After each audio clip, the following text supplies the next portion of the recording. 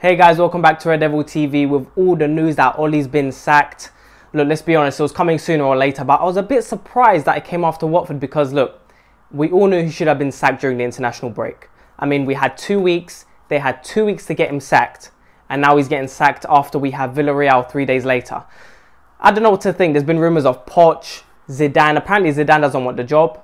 I think, anyway, look, he's been my favourite to come to Manchester United. I think he would have a fantastic impact on our team, but you know that's going to be difficult for him because, you know, he doesn't speak English. Apparently he's learning to speak English because obviously clearly that's going to affect him with future clubs who might potentially want to be in contact with him, especially in the Premier League. But look, I don't think Zidane's going to come. I think they're going to have to get someone straight away, and I don't think it's going to be next to Chelsea or Villarreal. It's going to have to be Arsenal. I think when the Arsenal game comes about, we need a new manager. And with Carrick being interim, I don't know what to think. You know, are we going to be in a position where he's going to do well and then he's going to get a contract like similar to Ollie when he first came? I don't know what to think. I really do think that there could be an opportunity here for Carrick if he gets us on a good run. And I know it sounds mad, but I think it could be possible. Looking at this Villarreal game coming up on Tuesday, it's an early game. Of course, we had 3 p.m. kickoff on Saturday against Watford. I'm expecting a win here. I'm expecting a comeback from the players, you know. And we all said this after every game. We said it after Liverpool. We said it after City. We said it after every single game. Oh, we need a good performance here. Against Atalanta was the same thing. But I think with this game, it's going to be different. I think the players are going to have to just step up the game.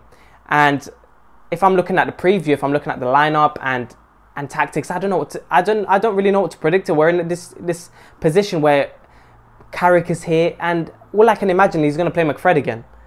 You know, the whole season, last season, played McFred. Van der Beek done business on Saturday against Watford, and I think Carrick is going to go with McFred.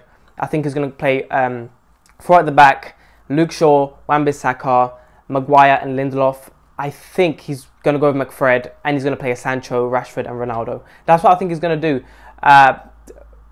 If there was any surprises, I would say maybe he's going to play a Martial, maybe, or a Donny. You know, Donny deserves to play. Look what he done on Saturday, and I find it so funny that he scores the last goal in Ollie's career at Manchester United. What do I expect in this game? I expect attacking football, and I'm not one of these people who wants Man United to do badly just so we get an interim manager straight away. Look, we need an interim manager anyway. We need someone who is going to stay until the end of the season. Look, Hager's not going to come.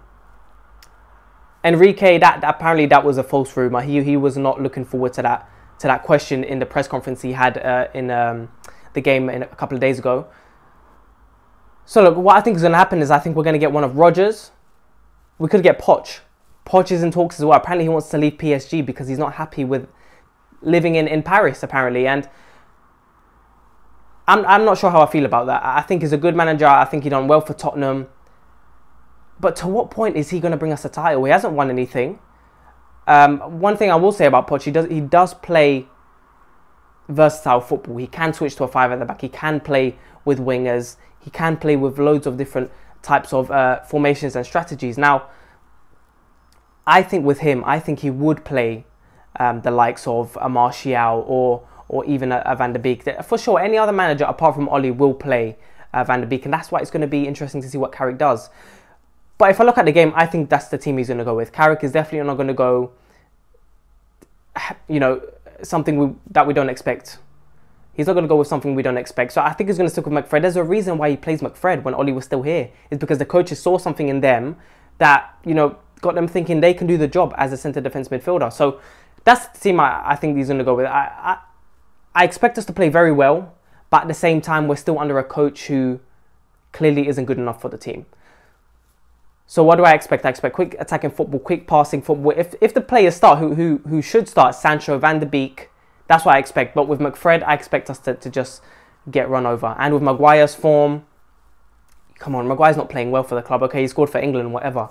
You know, this is Manchester United. So if he plays a McFred, if he plays a Greenwood, Rashford and Ronaldo, which we can clearly see doesn't work, these are forward players being put in a position that clearly they're not creative enough. We saw on Saturday, Sancho created a couple of chances. Van de Beek obviously created a lot of chances for the midfield, even as a goal scorer himself, you know, quickly switching from midfield to attack. He clearly was very effective that way. So I think if Van de Beek doesn't play and he sticks with McFred, I think we can be done now. We could be out of the Europa League. And that's why I want us to win, but I want us to get a manager in straight away.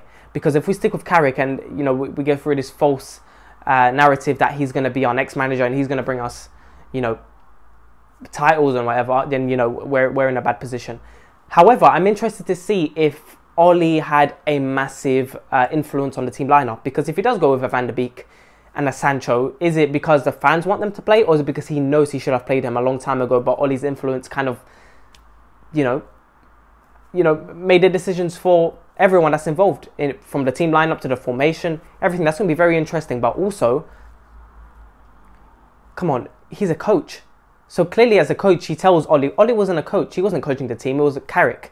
So for Carrick to say, oh, we should definitely pay McFred every game, that means that he saw something in them that clearly signifies that they should be that centre defensive midfield pivot partnership. McFred, I don't know if they'll play, but I think they will play. I think Carrick is, you know, he's not it for the job, but he's the coach, so he knows who should be playing or not. So that's what I think is going to happen, guys. I'm expecting us to possibly get a draw in this game. I think we could lose with McFred, but I think we're just going to fight back. You know, Ollie's gone. I think it's going to be fresh, but not so fresh because we don't have another manager in. So I think I'm expecting a 1-1 here in this game. I think we're going to fight. I think we could see a Ronaldo goal, and then we see, you know, a Villarreal equaliser. I think we will score first. I think the team's going to respond quickly earlier on, but I think we will get exposed defensively. So let me know what you guys think. Speak to you guys later.